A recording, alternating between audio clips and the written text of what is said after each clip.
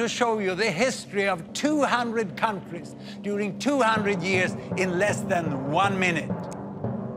I have an axis for income. I have an axis for lifespan. I start in 1800, and there are all the countries. And back in 1800, everyone was down in the poor and sick corner. Can you see? Low lifespan, little money. And here comes the effect of the Industrial Revolution. Of course, the countries in West Europe, they are coming to better wealth, but they are not getting much healthier in the beginning. And those under colonial domination doesn't benefit anything in there. They remain there in the sick and poor corner. And now health is improving, health is slowly improving here. It's getting up here, and we are coming into the new century and the terrible First World War. And then the economic recession after that. And then the Second World War. Ooh. And now, independence. And with independence, health is improving faster than it ever did in other countries here. And now starts the fast economic catch-up of China and other Latin American countries. They come on here, you know, and India is following there, and the African countries is also following.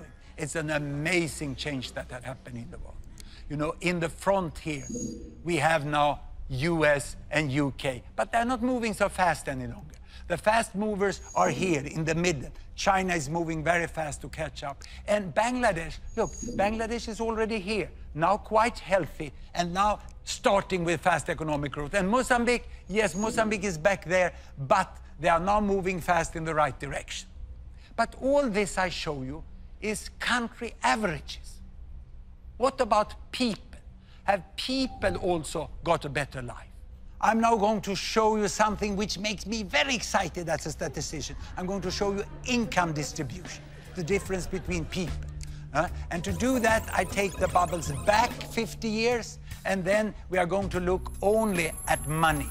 And to do that, we have to expand and adjust the axis, because the richest is so rich and the poorest is so poor. So this will be a bigger difference than between the countries.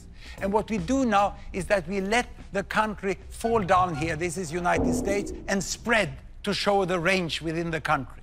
And I take down all the countries in the Americas. And now you can see from the richest person to the poorest person. And the height here shows you how many there are on each income level. And now let's take down Europe. And on top of that, I'm going to put Africa. And finally, the region with most people, on top of everything, Asia. Now, in 1963, the world was constituted by two humps. First, the richest hump. It's like a camel, isn't it? The first hump here with the richest is mainly Europe and the Americas. And the poorest hump over here is mainly Asia and Africa. And the poverty line was there. Can you see how many people there were in extreme poverty 50 years ago?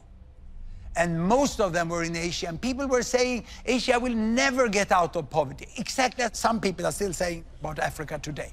Now, what has happened? I start the world.